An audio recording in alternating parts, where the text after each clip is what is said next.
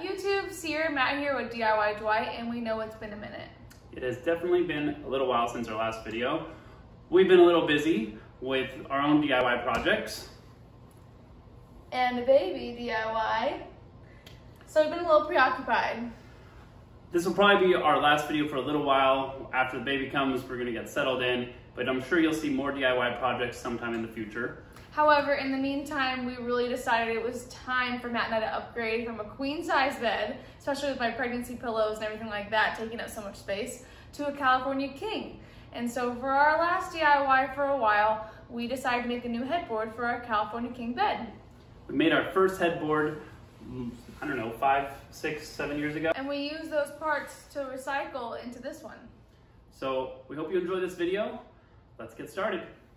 Alright, so first things first, of course we had to look online and find some inspiration. We both really liked this upholstered wood headboard, but it was like $500 online and it didn't even look like real wood.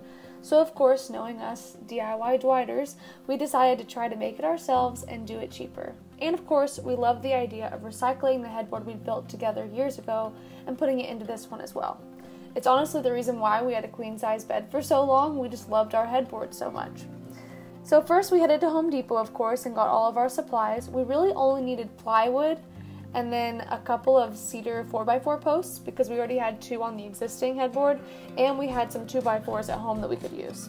The next step was to pick up a twin size mattress pad and some batting that we needed to cut to size on the plywood and then use spray adhesive to secure it to the plywood.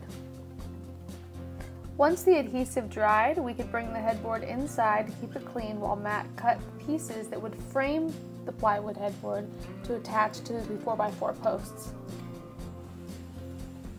Matt secured the 1x3s to frame the plywood.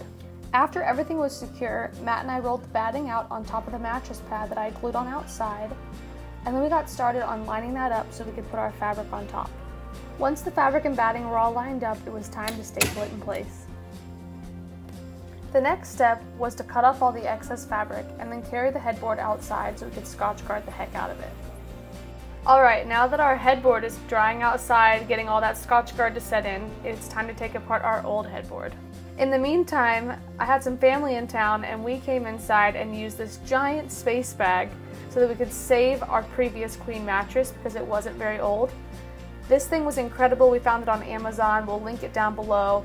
And luckily by that morning our new mattress had arrived and we were so excited to get it rolled out on top of our new box spring and bed frame. I couldn't really help, so I felt bad. It was really heavy. I can't rotate this thing. I know. So you got it now.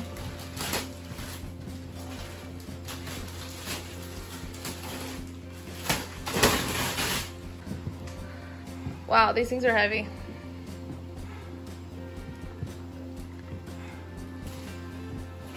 This is way heavier than the Casper. Well, the queen to California king. At this point, Matt and I were clearly in the home stretch and so excited. We took the 2 4x4 posts from our previous queen size headboard and brought them in just to kind of test everything out because whenever we got ready to cut the last 2 4x4 posts, we really needed them to be right the first time because cedar is really expensive right now. Once Matt felt confident in the 45-degree angle cuts he needed to make, we went outside in the garage and knocked those out and then started securing the whole headboard together. Once everything was set up, we used L brackets to secure the headboard to the 4x4 posts, and they worked like a charm and were so easy. Now for the fun part, the only thing left to do after that was bring it inside. Because I'm 8 months pregnant and this is really heavy, we actually used my longboard to roll it into the house on one side, but we got it all put into place and Matt secured it to the frame, and we could not be happier. Well everyone, that's a wrap. We really hope you enjoyed this DIY Dwight, and we hope that we made an upholstered headboard look somewhat easy. And also professional, or about as professional as we get. Now, we're about to have a baby in 2 months, so we'll catch you later. Baby's coming July 8th, so leave us some things down in the comments, hit the like button if you like this video, and subscribe for maybe some more fun videos later. Alright, we'll see y'all next time. Bye. Bye.